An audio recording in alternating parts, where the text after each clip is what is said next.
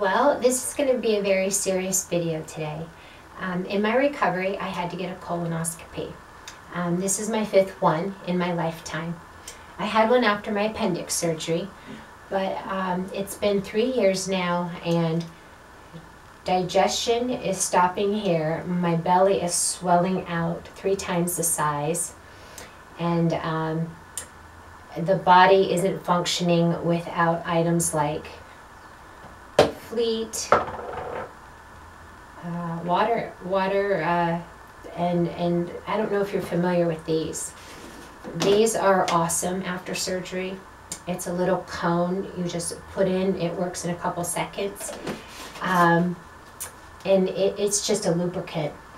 So when you go to the doctor to get your colonoscopy, post-surgery you want to make sure there's no cancer in there, there's no polyps, there's no pucas, which are holes, well actually indentations. I wanted to see if the surgery had a kink in the colon, because that's what it had looked like. And also we did an ultrasound on everything first to see if there was scar tissue pressing on the colon. So we did that first. My results came back good, so I'm excited. No Crohn's, no colitis, no pucas, no polyps, no cancer. They did take sections of it to test it, so pathology will be back soon. So first of all, you're going to go to the doctor and you're going to get the sheet as of what to do. 2 days prior, start eating light, super light. The day prior, there's no dairy, read your instructions, clear fluids all day. Then you're going to start you're going to stop at the pharmacy and you're going to get your bottle. If they don't attach the lemonade packet, ask for it. It's supposed to be taped on here. So you're going to put in your lemonade packet, and I bought good water. Buy good water that tastes good, not from the tap. It tastes like chlorine, and you want the best water. Just shake that up, and at first you're going to refrigerate it. After a while, your body doesn't want it refrigerated. And the directions on the bottle say take a cup every 10 minutes. And it says reserve almost the full bottle here for 3 hours before your surgery. It's a procedure. But they are going to remove polyps if they're there. So you can do a slight surgery. So you're going to pour what you're going to use early in the morning and put it in the fridge. So you're going to start with a cup. Just down it every 10 minutes. Then all of a sudden you're going to find out that your stomach is swollen 3 times the size because it's not processing. So I had to Google what the heck, and the doctor said that you need to stop and take a rest. Do a portion in the afternoon, let it work its way down because you're not even urinating yet, and then go back to it in the evening. So you definitely want to have a fan. Put on a fan on you. You want to have your computer, your phone. As this starts working, you're not going to leave this area. So the sheet says start at 3 p.m. So I asked if I could start earlier because that's always been my problem. I get no sleep at night because you're up till 3:30 in the morning with this. So I like to start at 3 hours before this says. A lot of people work, so they can't. So that's why it's on here later. If you've ate light the 2 nights before, you know, just like boiled egg and maybe some rice, then you're gonna pass things quickly. What I started off with is, I first started off with an insert. You want to get things unclogged at the bottom. And then I was drinking my solution, drinking my solution, drinking my solution. And then when my belly got so full I couldn't take anymore, I did the fleet. And that got rid of all the bottom stuff so it could just have the liquid come out. I refilled this 3 times with water because when you squeeze it you don't get all of it. You want to have on hand 2 rolls of toilet paper. I use only the best toilet paper because women get infections. So the Charmin Ultra Strong, oh, I still can't bend, ugh. Or the Charmin Ultra Soft. Make sure you have 2 large ones. Make sure you have a bag to put all your toilet paper in. If you put this much toilet paper in the commode, you're gonna back it up. It's not gonna flush anymore. And then after you start breaking through, I fill this with dishwashing liquid, and water. So I just squirt around the toilet as I'm going. Keep the toilet clean so you don't have any odor and it doesn't dry. Sanitizer soap. After it's coming out as a liquid, which takes a very, very long time to start, you're gonna have to have a lot of warm water nearby so you can be washing yourself down each time, and dark color washcloths to dry. You don't need a towel, you'll ruin it. If you have a vagina ring for estrogen like I wear, you can take these in and out whenever you want. Take this out because this is splashing. You don't want to get an infection. So take this out till you get back from surgery. If you forget, the surgeon says you can leave this in. But the tube is this size, and it's going all the way up almost to your neck. Well, I guess to here. You don't want this pushing on you. So don't put on polish because they need to see your nails. So you don't want them having to take that off. As your liquid is coming out, put some Vaseline on it because it's going to get sore. Don't use wipes. Don't use any cooling wipes. Don't use wipes. It's just going to irritate it. Cleanse yourself with water and then pat it dry. And you will go through 2 full rolls of toilet paper. So have good toilet paper. So have your computer. I have Sidikal. I have notes. What time I started, which time I drank each cup so I could see. And I'll type in how mine worked. Mine took 10 hours to get the liquid. So that was a problem. And then you want to have a towel by you. And you also want to have get rid of your rugs. I also have stitches.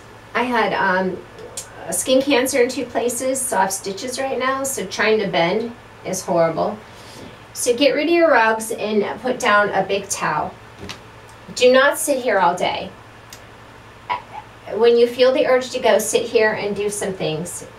Once it starts, it's going to flood, you're going to rinse, dry, and you're going to get out of the bathroom.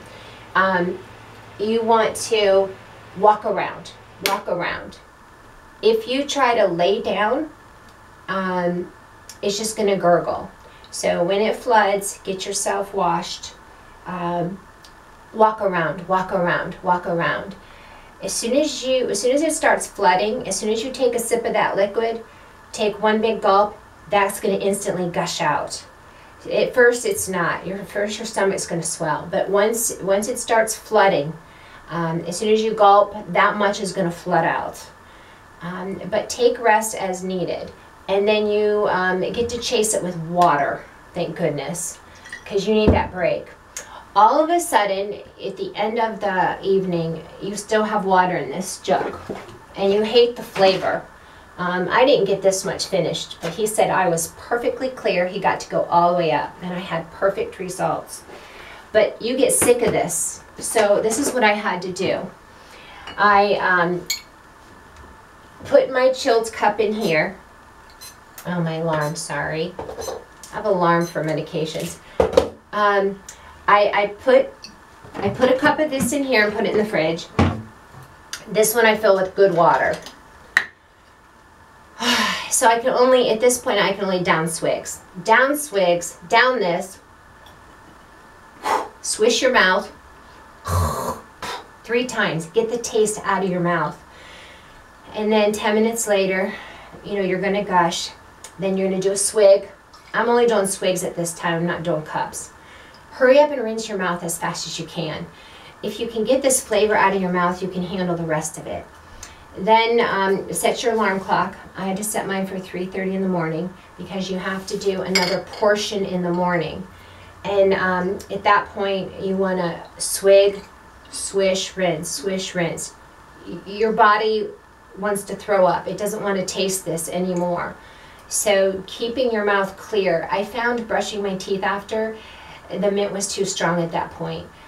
So just keep rinsing, rinsing, get it all out of your mouth, and then you'll get through it. That's the only thing you're gonna. That's the only thing you're gonna be able to get through. Also, you're going to go in, and they're only going to let you have your eyeglasses with you. So when you go in, they're going to give you beautiful pictures. You're only going to be in there 17 minutes with the camera. My camera was 12 minutes.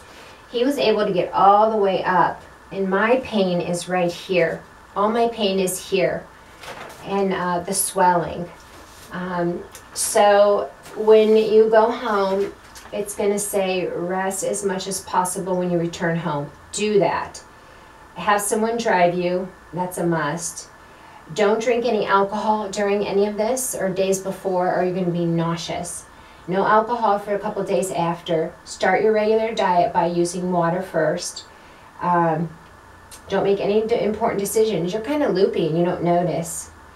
All right, that's it. I took 2 days to rest, and I needed it, and today is day 3. So I only lost, doing the colonoscopy cleansing, I think I lost 3 pounds. So my stomach is pretty flat. Because it's been way sticking out. I think I measured it like 35 inches. So my stomach did a good cleansing that helped that stomach pain to go down. And then because I'm not digesting food, I'm on a gluten-free, dairy-free. I've had to change my diet so my body can handle foods post-surgery, and I have to take enzymes, probiotics, a very expensive enzyme. I do take certain vitamins. I do my protein drinks with fruit and vegetable. I've limited what I can't digest. And then I still am using these, but I have a doctor appointment with the surgeon who did the colonoscopy, and he's going to go over things, how I'm going to have to change my life. So I'm excited to do that because nothing inside is bad. And I hope this video helped you. Take breaks. At the end, if you take just sips of water, it's going to gush out. So you can, if you're sick of the liquid at the end, you can take gushes of gulps of water to get it to gush out. And you want to get it to a point where it's pretty clear. It won't be all the way clear, but pretty clear with no feces particles in it. And you won't get all of this in. You can try to.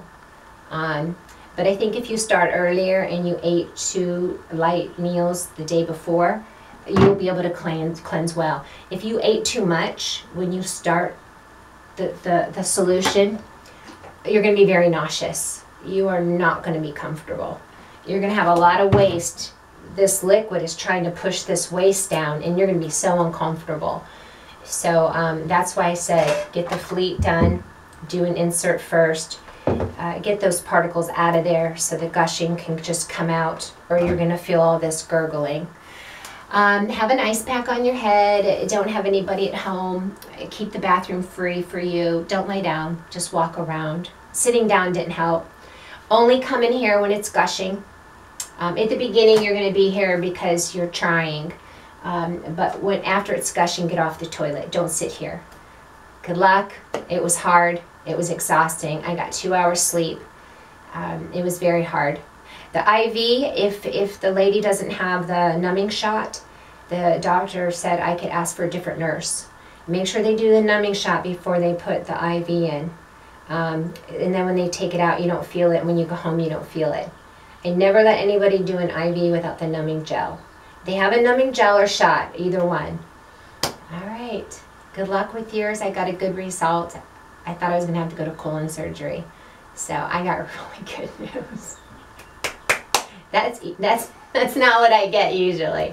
Aloha. It's Father's Day tomorrow, so if a guy's going through this, I hope my video helped. because I had to Google videos. I was frustrated. I was so frustrated.